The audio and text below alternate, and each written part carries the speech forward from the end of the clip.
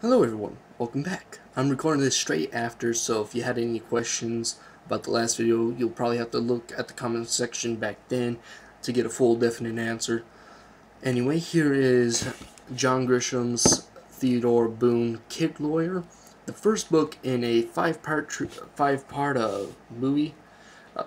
book series. It's 5 parts currently. I would expect to be a 6, but from what I've read about the 5th one, I have not read the 5th one. I've read the first 4. I've read them all different arranged. It went 4th, 3rd.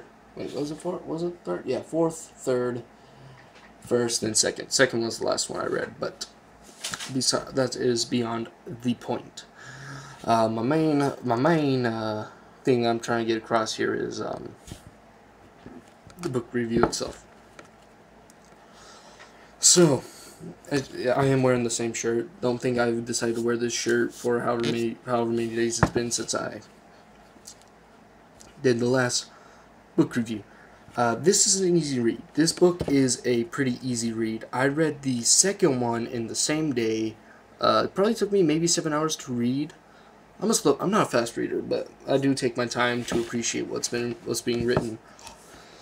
So that's the story of the second one. The second one took me not that long. They're all either shorter or longer than the last book. But I'm getting off topic. We're here to vote. You guys are here to have me talk about the Kid Lawyer.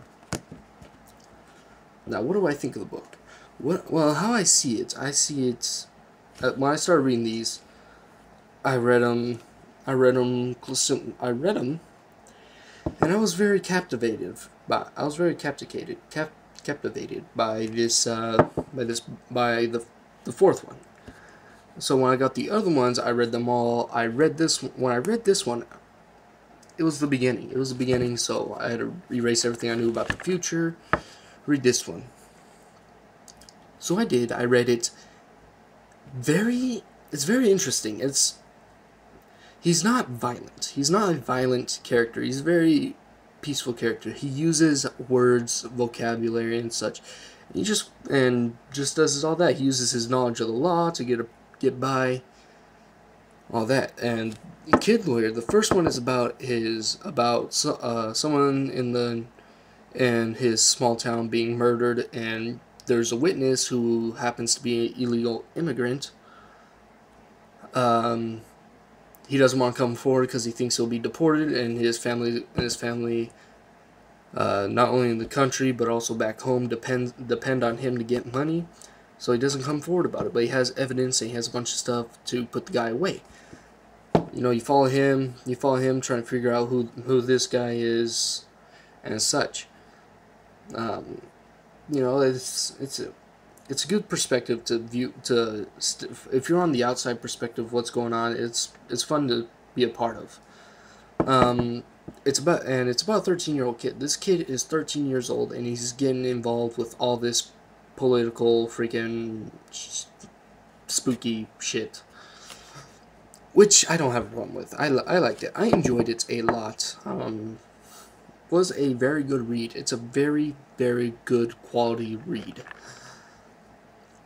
I do definitely recommend it to you, the viewer right now, to your grandma, to everybody. I recommend it to anyone. If you're interested in books like this, I definitely recommend it. And if you're not, I would still recommend it. You may not like it, depending on your taste. To me, I just read whatever sounds good. I read things that I've read and I want a continuation of. Dive Wimp Kid, 5th one, that was it for me. This one, as long as they don't mess up the 5th one, The Fugitive, I will probably still read these. But I've read all the other ones except the 5th one.